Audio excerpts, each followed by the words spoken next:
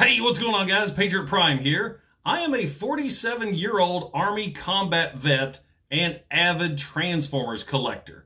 I've been a fan of the Transformers since way back in the beginning in 1984. You can find me on YouTube at Patriot Prime Reviews, Facebook, Patriot Prime Reviews, Instagram, Patriot Prime Reviews, and Twitter, which is also called, surprisingly, Patriot Prime Reviews.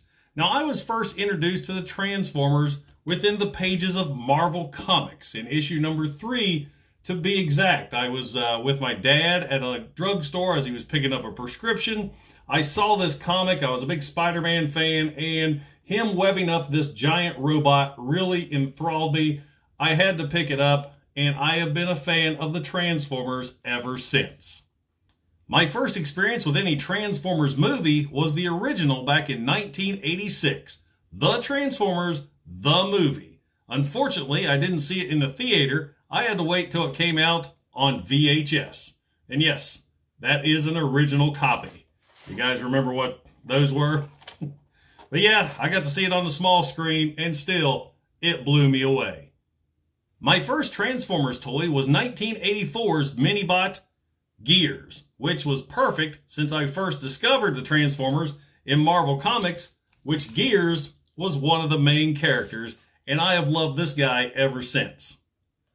My favorite Transformers toy is the 2004 MP01 Optimus Prime. This toy has a special meaning for me because my wife bought this figure for me while I was deployed to Iraq, and as you can tell by the flag and everything he's holding, this was also the mascot and inspiration for my channel, Patriot Prime Reviews. I've been a fan of the Transformers since day one, and I don't plan on stopping anytime soon.